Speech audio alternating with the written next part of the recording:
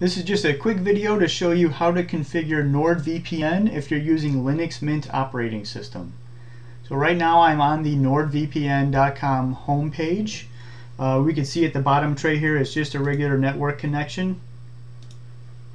At the top of the page we do have NordVPN likes to show you the IP address that it sees where you're coming from. It'll show you your internet service provider up there as well, and your status. So right now we're unprotected because we're not connected to a VPN service. Now on this page we're going to click servers. We can go to a recommended server, and this is just something that NordVPN does to it just looks for the fastest server available to you. So there are other servers available. You can click this drop down. It shows a number of different countries and the servers available in those countries. So you can pick from a number of configurations. For this video we're just going to show you the available protocols. Click that drop down. We're going to open up, we're going to download the configuration for this VPN configuration. So that brings you to this. This is the server that we're going to get the configuration for. We'll download that configuration. Now we're going to open up our network connections in the tray.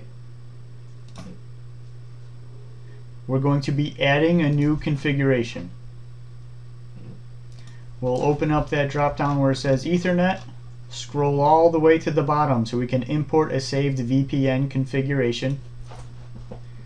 We're going to create this connection. I do have other VPN configurations in here from earlier. So we're just going to open up we're going to open up the downloaded configuration that we just did.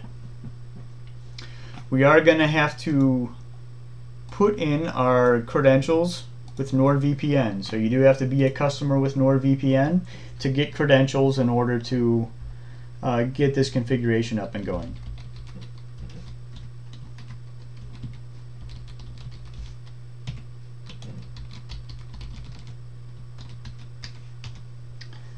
So we can save this configuration.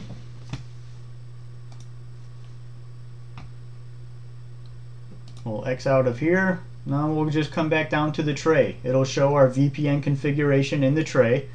You can click on the configuration itself or just click on VPN connections. It'll always pick the top configuration.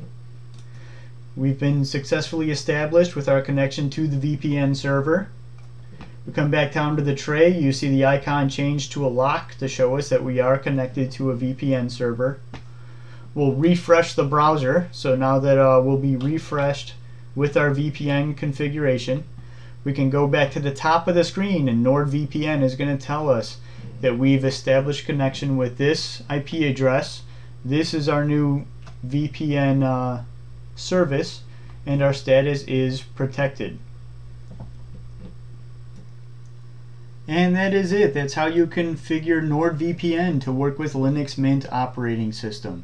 I'm going to leave a NordVPN link down in the description. If you want to sign up for NordVPN service, go down there and follow my link. Otherwise, thank you for watching.